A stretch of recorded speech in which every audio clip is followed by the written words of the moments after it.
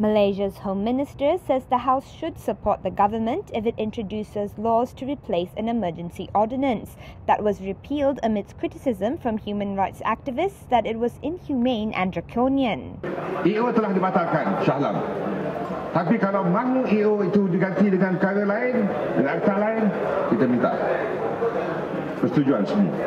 Sebab dari segi penangkapan yang berlaku sekarang ini, penjenayah yang ditangkap kebanyakannya adalah bekas penjenayah yang dilepaskan daripada EO itu.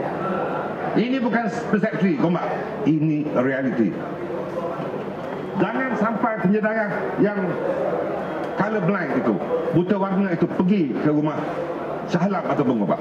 The Emergency Public Order and Crime Prevention Ordinance was abolished in 2011 after years of controversy, particularly with regards to a provision that allowed for detainees to be held for 2 years without trial.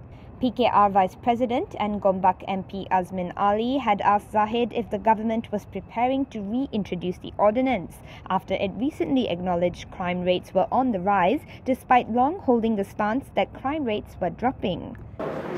Yang kedua, adakah pengakuan Yang Berhormat Menteri ini kerana baru-baru ini berlaku jenayah di rumah seorang menteri? Apabila berlaku kepada rakyat, ianya persepsi. Tetapi bila berlaku kepada menteri, ianya realiti. Persepsi dengan realiti, Gombak.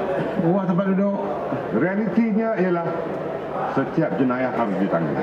Sama ada di rumah menteri atau di rumah Gombak, kita akan pastikan jenayah tetap ditangkap dan dibentera.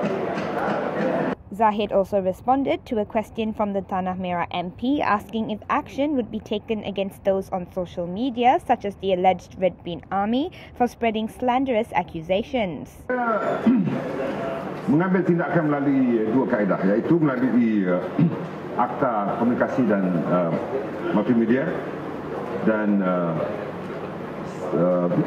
Section 504 Kanun Keseksaan.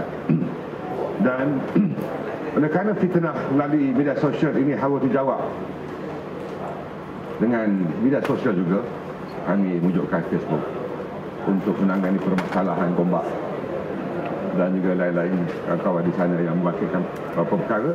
Dan kami telah mendapat hit sebanyak 416,500, masih belum cukup lagi. Dan untuk Twitter tidak begitu banyak, cuma 113,000 saja.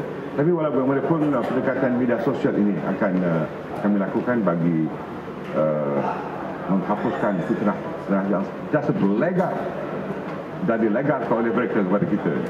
Sumisha Naidu, Kini TV.